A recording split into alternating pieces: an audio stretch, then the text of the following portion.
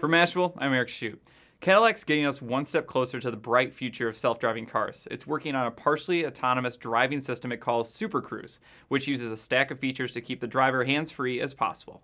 Super Cruise will use radar, ultrasonics, and GPS to stay centered in the lane and navigate curves automatically. It can take over various driving tasks on long road trips and in bumper-to-bumper traffic. Blind spot warnings and seats that shake dozing drivers awake are standard holdovers from the driver assist tech already available in Cadillac's CTS and XTS models. Drivers aren't completely off the hook though. Cadillac says even when Super Cruise hits production, it won't necessarily work in nasty road conditions or weather.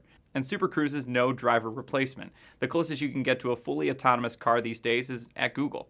The company says its fleet of Priuses have logged more than 200,000 miles on California roads, and they can handle things like intersections and pedestrians without any driver override. So the choice is up to you. You could let your Prius drive you to work completely on its own, but it's nowhere near as stylish as a real Caddy. In any case, you've got some time to decide. Cadillac says Super Cruise won't show up in production models for another few years. For Mashable, I'm Eric Shute.